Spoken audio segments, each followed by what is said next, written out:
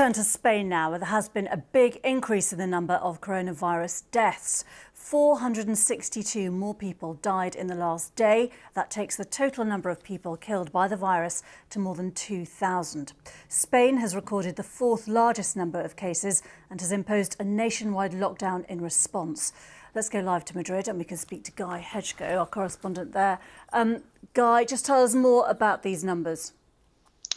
Well, it's continuing a trend that we've seen over the last few days, whereby the infections have continued to increase and accelerate, as have the deaths. You mentioned that figure of well over 400 more deaths in the last 24 hours. That was an increase on the weekend figure we saw, which was around 400 more deaths from between Saturday and Sunday. So there's obviously enormous concern about that. The number of deaths that we're seeing in Spain, which is relatively high compared to other countries, can at least partly be attributable to the fact that the coronavirus has been spreading through retirement homes, where obviously you have a very vulnerable group in the elderly population there. But also it's very much concentrated in certain areas of the country, particularly here in Madrid, which has seen well over half of the deaths so far.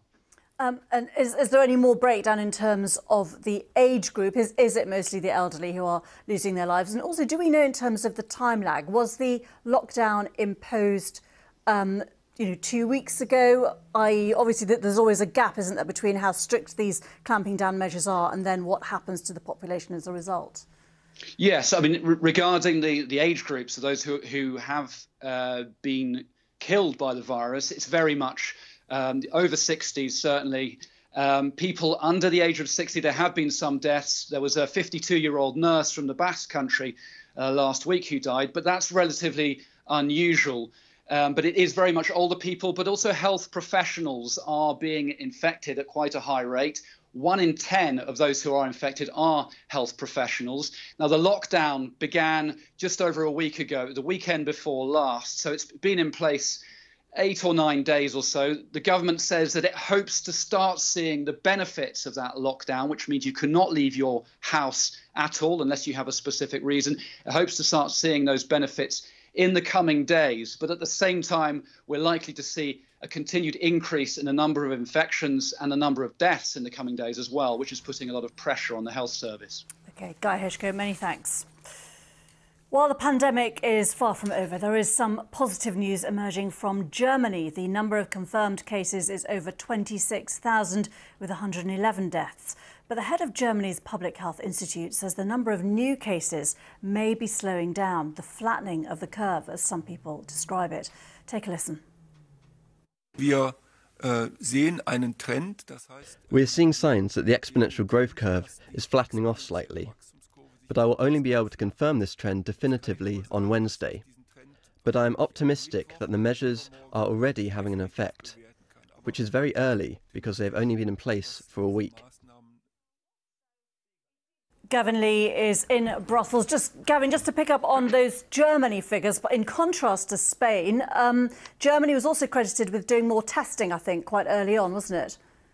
Yeah, well, the capacity in Germany is quite incredible, actually, comparatively to the rest of Europe. They're able to test up to 160,000 people a day. And that was one of the reasons. There are suggested to be several why the death toll is so comparatively low. 106 people in Germany with more than 26,000 cases, when you've seen Italy, for example, 60,000 cases, 5,500 people dead of coronavirus.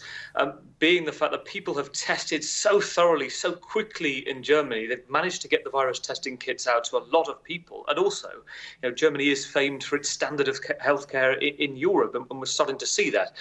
Like the head of the health service in Germany just said, though, that they are still not sure. It's a cautious optimism as to whether the curve will start to go down, because Germany, I think, is the 6th highest level in the world now in terms of coronavirus cases. And of course, we now know that their chancellor, 64-year-old Angela Merkel, is among those now in quarantine after her vaccinations doctor. She had a flu jab on Friday. The doctor has coronavirus, so she is in isolation.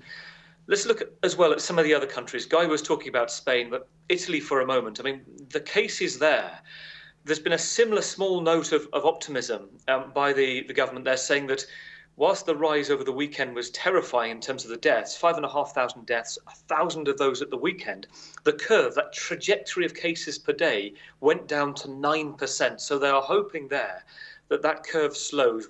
Giuseppe Conte, the Prime Minister, says this is the key week. They've closed down all non-essential businesses. So that will have a massive effect on the economy, of course, Geeta, up until the 3rd of April there too. I mentioned as well, for a country and sort of a region we haven't mentioned as much about, the Baltics and Estonia. Most of those countries, Lithuania, Latvia, Finland, for example, have all closed the borders now to non-residents. Over the weekend, the Finnish said to the Estonians, there are 20,000 who commute by ferry each week, said, pick a side. You either stay in Finland or stay in Estonia. And so 20,000 people have roughly decided to stay in Estonia, cannot get across to work in Finland.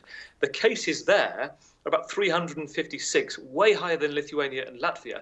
Part of the reason, there is an island called Saaremaa. It's the biggest Estonian island, where a volleyball team from Milan played there 2 weeks ago. It is now seen as the hotspot in Estonia, and the island is in complete quarantine. And I don't want to ask you to speculate outside what we know, but obviously, for example, the UK is looking at being 2 weeks behind Italy. From what you can see across Europe, does it look like you put lockdown measures in and then you do get the results about 2 weeks later? I mean, we're still waiting to see if that's the case. I mean, look at Spain and Italy, the highest cases, still frightening levels of deaths and still frightening levels of cases rising. We're not seeing anything clear either in France as well. They've probably had a bit less time. We're talking about 16,000 cases in France now, more than 1,000 deaths there. And the enforcement, just to give a sense of what might be coming in the UK if the domino effect continues in terms of the measures as it has a week or so behind. There have been more than 100,000 French police in car, by helicopter, using drones as well, and in Belgium with messages to stay apart or stay in. There have been 90,000 penalty fines for people breaching those orders, people being caught on benches, eating food, pastries in one circumstance, drinking beers outside cafes. This is a real strict enforcement now. People in France being told you cannot leave your area unless you have documents, even for walking a pet, for example, to prove it. OK, Gavin Lee, thanks very much indeed for that.